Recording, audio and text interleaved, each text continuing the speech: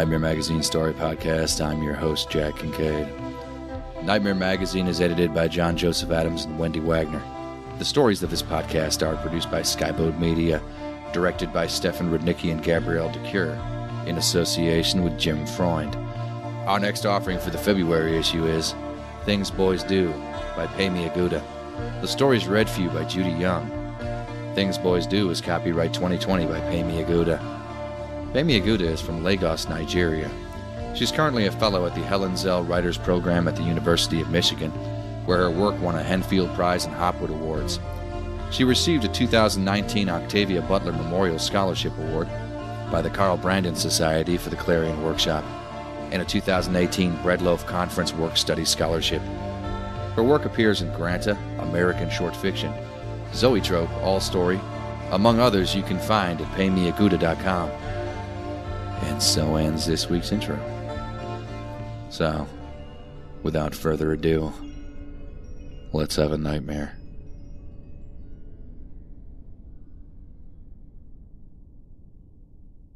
Things Boys Do by Pemi Aguda. Children can be cruel, you know. The first man stands at the bedside of his sweating wife. He is watching their baby emerge from inside her. What he does not know is that he is watching their son destroy her insides, shredding, making sure there will be no others to follow. This man's wife is screaming, and the sound gives the man a headache, an electric thing like lightning striking the middle of his forehead. He reaches to hold her hand, to remind her of his presence. But he is surprised by the power of her latch, this strength born of pain, the way she crushes the bones of his fingers. He has to bite down to prevent himself from crying out. And here is the baby, bloody and outside for the first time. The baby opens his eyes, and the first man flinches at the sudden appearance of white eyeballs in the midst of all that slimy red. The baby is blinking now, and watching, but not crying. Just watching? The doctor says, frowning. You have a son. The first man leans down to catch the mumbled words from his wife's mouth. Yes, hon, he's alive, he reassures her. The whites of his baby's eyes are impressed in his mind behind the headache, like an image from biology class so long ago. He looks up to the doctor, who is still holding on to the baby, brows furrowed. He's alive, right, doctor? Is everything fine? Isn't he supposed to cry? The doctor looks everywhere but at the first man. They fuss around, the doctor and the nurses, snipping, cleaning, moving. Doctor, the man prompts. Mr. Man, you have a son. Congratulations! A living, breathing boy. The second man huffs beneath the weight of his wife. The Aguda General Hospital has sent them home, even though his wife is still bleeding from the birth. Sorry, no space, the head nurse had told him, her attention moving so easily to the next patient. Take her home, everybody bleeds. The second man's mother holds the door to their apartment open, one elbow cradling the baby like an expert.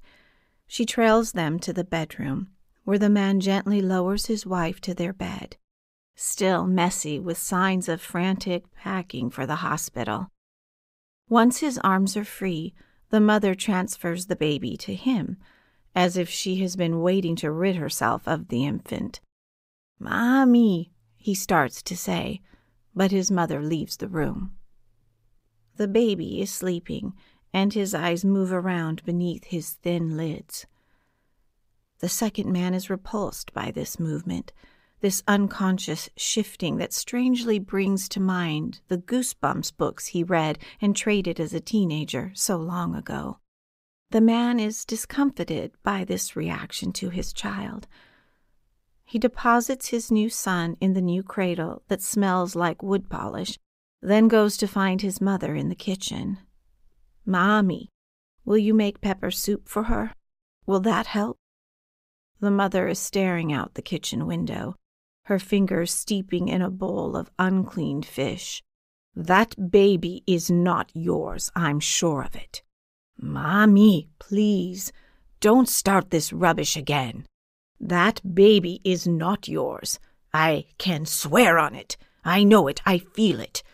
Her hands move again, lifting a gill flap, gutting the fish with a soft snap. The third man is startled when he walks into the dining room to find his wife dozing off while their baby quietly suckles at the feeding bottle's nib. The image he encounters is this: her neck tilted backwards and to the side so that the muscles seem contorted unnaturally, the tendons and veins pushing against skin. For a moment, he is sure she is dead. She jerks awake when he tries to lift their son from her arms. Her hands instinctively tighten, then loosen. "Thanks," she whispers, her eyes drifting to close again. The man is impressed at how quickly she seems to have bonded with the baby they had accepted from the arms of a teenage mother, whose name they were not allowed to know, only 3 weeks ago. The third man rocks the baby the way they'd been taught at adoption classes, softly, softly, back and forth. The baby's eyes flutter open, and the man smiles down at his son. His first child, his baby. "Who's a good boy?" he sings, hoping that bond will grow between them too. Who? The baby does not smile. But do babies even smile? The third man now feels silly because of what seems like such a stern gaze from the infant, as if the voice he has put on is simply ridiculous, beneath him. How does one feel embarrassed in the sight of a 3-week-old baby? He frowns at his child, noticing for the first time the flecks of gray in his pupils. Black and gray, like the stones he used to collect in boarding school so long ago, from the pile of gravel in the school's parking lot, purchased for the new vocational labs that never got built. "You're not a good boy," he whispers, no longer singing. "Are you?" There was another boy once, but that was so long ago. The first man is alone with his toddler again. His wife is in the hospital again. Since the birth 6 months ago, hospital visits and extended stays have become commonplace in their household. Money is running out. The first man worries about money. He worries about his job, all the time off he's been asking for. He worries about his wife. He worries about their baby. But that's not true. He doesn't worry about the baby. The baby is fed and cared for by his extended family network in Aguda. His cousins and friends take turns to help out. What the first man is really worried about is himself. The first man worries for himself when he is alone with John. John is what his wife insisted on calling their son, short for Jonathan. That man in the Bible only known for being a very good friend to David. This fear of his son for himself, it is a body thing, a visceral thing, a flinching, recoiling, chilling thing. What father is frightened of their own child, scared to hold him, scared to be looked at by him? The second man's wife is dead, and now he is alone with Johnny, their 6-month-old son. The barrage of love and support that immediately followed his wife's demise has slowed to a trickle. The bowls of rice and stew have stopped coming. His brother has gone back to Aguda. His cousin no longer stops by on the way to drop her kids off at school. The second man is alone with Johnny. His mother showed up at the burial, her nose in the air, but she did not make a scene. She did not hold Johnny, no, but she did not bring up more preposterous accusations about his wife's fidelity either, about the strange face of his son that she insists does not belong in her family lineage. The second man watches Johnny roll from his back to his stomach on the multicolored mat, then to his back, then to his stomach, back and forth, back and forth, back and forth. The man backs away to the other end of the room, 1 foot behind the other. He sits in the armchair that still holds the cloying scent of his wife's shea butter. Back and forth, his baby turns, fists flailing, chubby legs kicking. The second man closes his eyes. The sight of his pivoting son makes him dizzy, askew, off-center. The email was short. I can't do this anymore. Adopting this baby changed me. I need to find myself again, and if I do, I'm not sure I'll want to return. Be kind to J-Boy. Be kind to yourself. The third man reads the email every morning before getting out of bed. He reads it again this morning. Then he checks for new messages. Fuck, he whispers when he reads the newest text. The latest nanny has quit. I'm sorry, but I have to go back to the village to care for my family. Bullshit. The man knows it's all bullshit. This is the 9th nanny in the 3 months since his wife's been gone. The excuses are always unbelievable in their benign flavors. The third man leans over the cradle beside his bed. J-Boy is awake. Does the boy ever sleep? Why are you sending everyone away, J-Boy? Why? Because the common denominator is the boy, isn't it?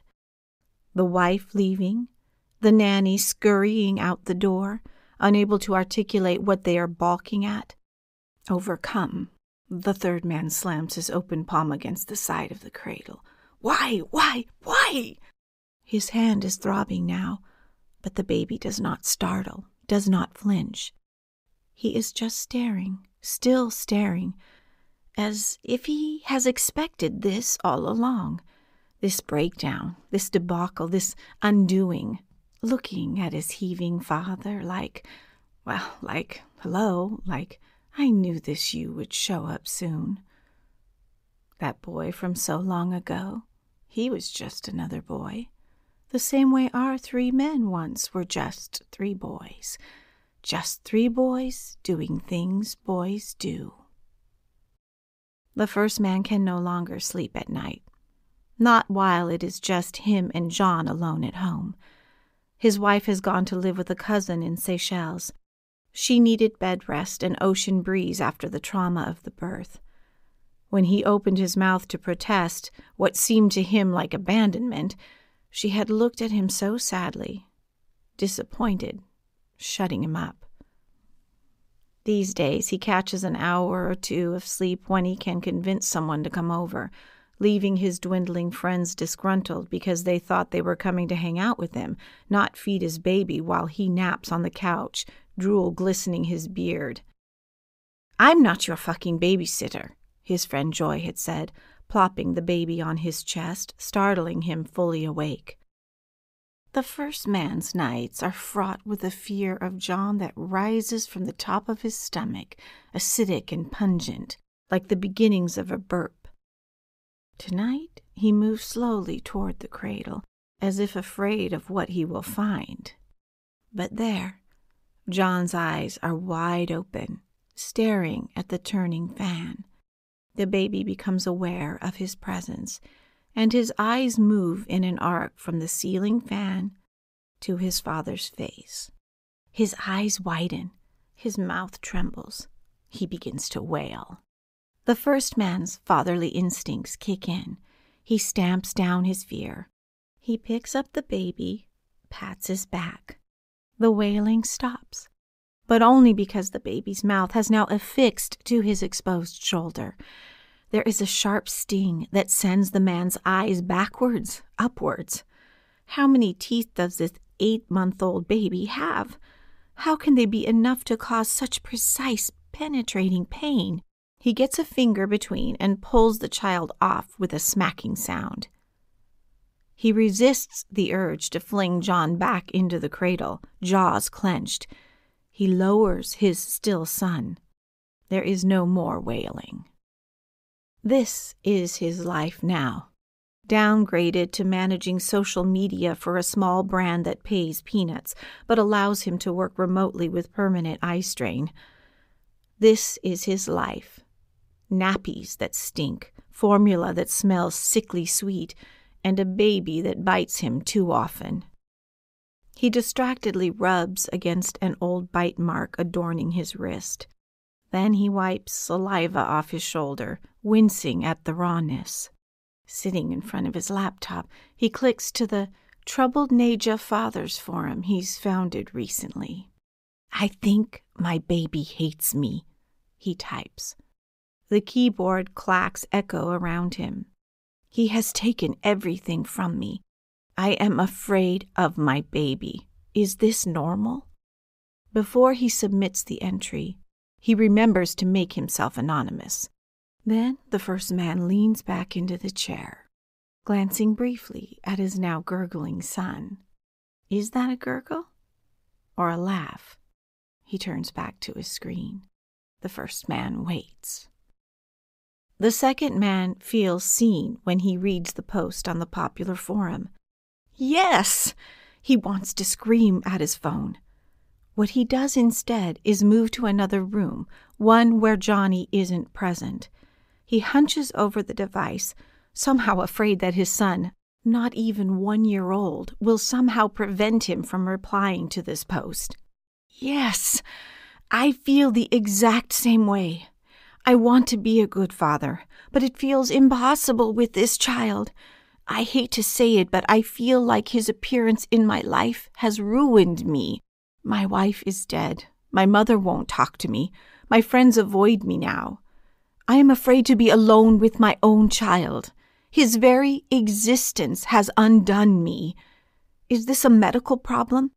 Something about a version of myself existing outside of me, disrupting my balance? And is there a solution? Do I need therapy? Sorry to ramble, but I feel so strongly about this. Help us. Then the second man hits send. He does not make himself anonymous. The third man, who has been eyeing the new post in the forum, clicks on the new and only comment. He recognizes the name of the commenter immediately. His fingers snatch off the mouse and hover over it as if electrocuted. There is no such thing as coincidence. No, the third man thinks. He has not allowed himself to think about this person, about what he represents, in so long. Yes, children can be cruel, evil even. So long ago, when 3 boys, who were not yet our 3 men, cornered their classmate, the new boy, the slight boy with asthma who wheezed at the back of biology class, the boy begged to be left alone. "Please let me go," he cried. He promised his pocket money, the chocolate bars, to slide all his dinners to them, to iron their uniforms, to lay their beds, to do their chores, to tend their portions of the school garden, to do all their assignments. He promised everything. "Just don't put me in there," he begged. "Please, that space is too tiny," he cried. "Please, please." But boys will be boys, right? The 3 best friends bundled him up and stuffed him in the locker at the back of the abandoned woodwork shop. He scratched at their wrists, at their shoulders. His head wagged back and forth, left and right. He pleaded with his white eyes, with the red veins bulging in them, with his wails. He clawed at their faces, thumped at their chests, scratched at their foreheads. But he was nothing but a whiff of a boy. They snapped the padlock shut, giggling, smacking each other on the back in mirth, in solidarity. How easily attention shift. How easily boys can be distracted by other school activities, other friends, other weak students to tease. How easy it is to forget. After they have confirmed what their bodies already know is true, through furtive private messages, "Is that you? The same one? From Ibadan High School?" The first man, second man, and third man wait till the dead of night. They wait till they think they cannot be seen, when John, Johnny, and J-Boy are asleep, and then, with trembling fingers, they search the event they are all thinking about. The event of their boyhoods. Over a decade later, the search results are not many, and he is faceless. But there it is. Adebaya John. Gone too soon. Adebaya John, who never did anything to them. Watch as these men, who were once boys, look to their sleeping sons, now alert to the possibilities. The terror latches onto wrists, yanks them in. They look to their sons, who have taken everything from them, who are still taking everything from them. The sons bound to them forever. And 2 weeks, or 3 months, or 4 years from now, when these men try to rid themselves of their sons, abandon them with relatives, or on a park bench wet from rain, they will never be able to walk away. Because they can never be sure where a haunting ends and paranoia begins. But right now, terrified by the possibilities, watch them behold their sons with hitched breaths, ticking pulses, raised hairs. And do you know, terror can feel like being trapped in a tiny dark place with no space to move. Like a locker. Like a coffin.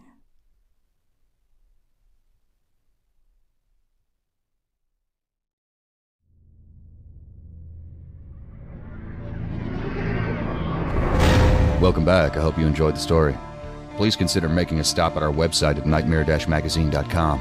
If you'd like to help spread the word about the Nightmare Magazine podcast, go to iTunes, find the Nightmare Magazine podcast, and leave a review or rating there. Nightmare Magazine is published by John Joseph Adams. If you haven't already subscribed, check out our many options at nightmare-magazine.com/subscribe. The stories of this podcast are produced by Skyboat Media, the most respected independent audio production team on the West Coast. They are headed by the Audie and Grammy Award-winning narrators Stefan Rudnicki and Gabrielle DeCure. You can check out Skyboat Media's website at skyboatmedia.com. Post-production is in association with Jim Freund. Music and sound logos are composed and performed by yours truly, Jack Kincaid. There's other ways you can be notified of new Nightmare Magazine content. You can subscribe to our free monthly newsletter RSS feed, follow us on Twitter, or like our Facebook page.